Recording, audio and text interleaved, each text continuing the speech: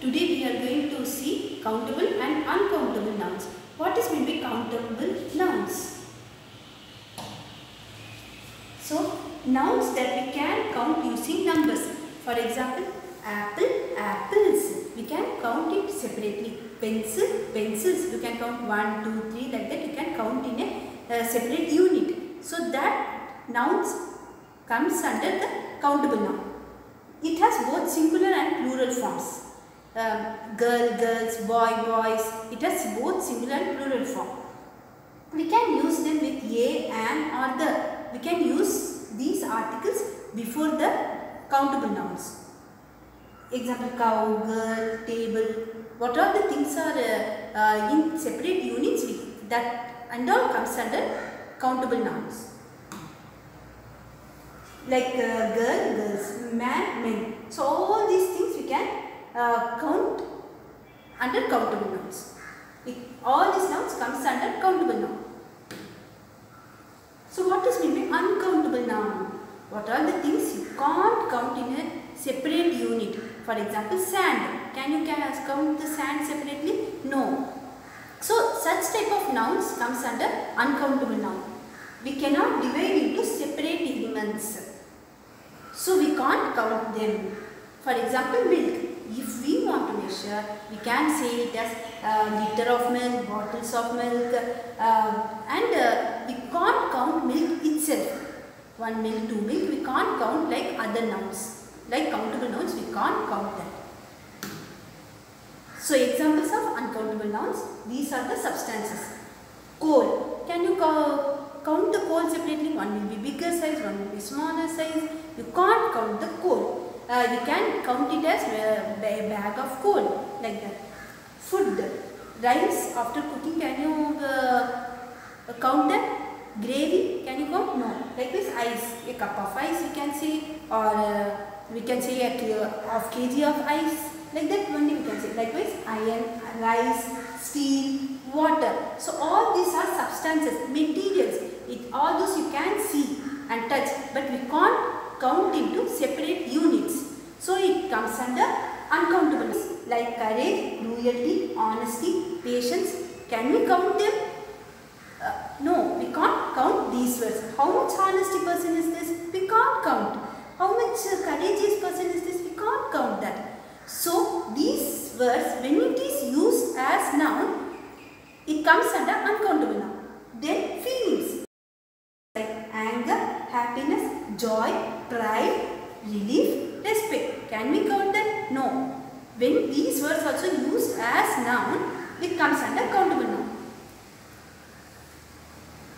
So let us see the difference between countable and uncountable noun. So countable nouns can be counted with number, like one boy, two boys, 3 boys, like that. Uncountable nouns cannot be counted with number. We can't say 1 water, 2 water, like that. Next, countable nouns take both singular and plural form, but uncountable noun has only singular form. Countable nouns can be made plural. We can change it into plural.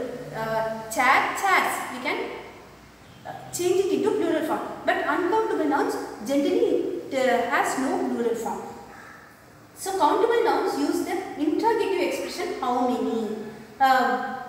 How many pencils do you have? How many books do you have? You can ask like that. Uncountable nouns gives the expression how much. How much money do you have? How much water is there left in the bucket? Like that you can use the words how many and how much for countable and uncountable nouns. Not only that, many other words are there.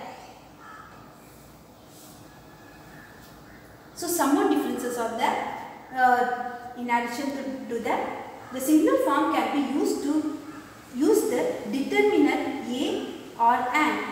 A student, a book means one book, one student. A or an comes means there is only one.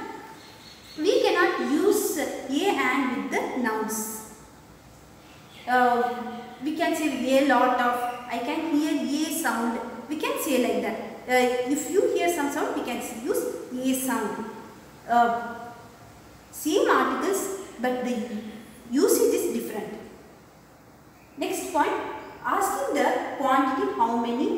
said already.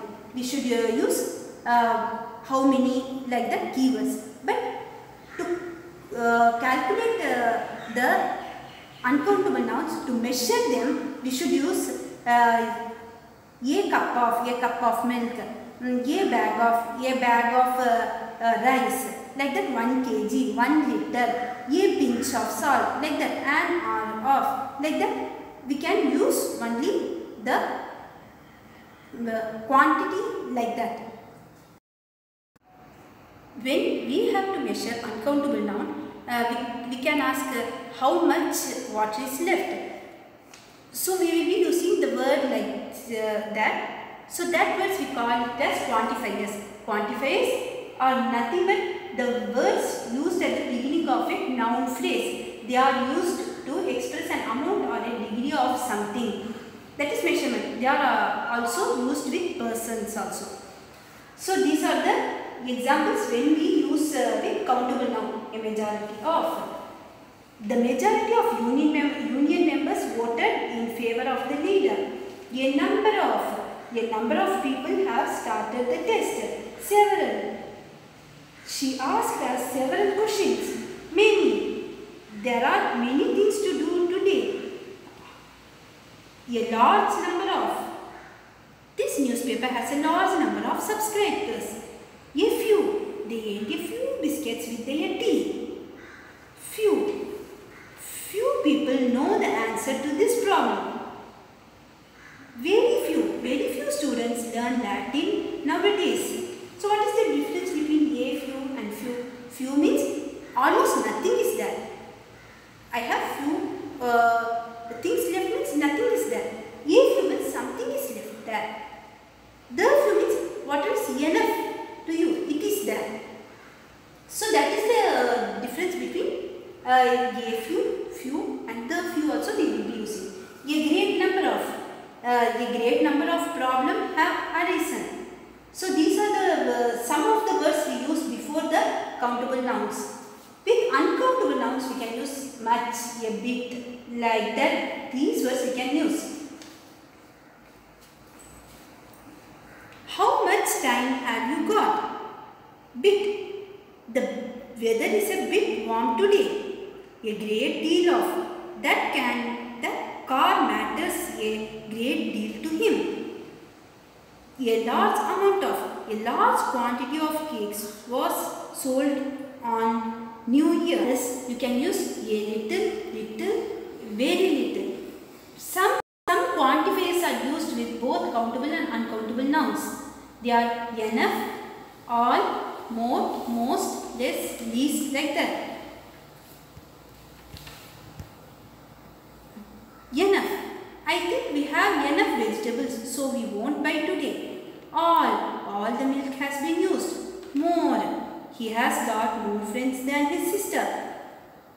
So like this, most also we will be using for both countable and uncountable nouns. So I think you have got a good idea about countable and uncountable nouns. Thank you.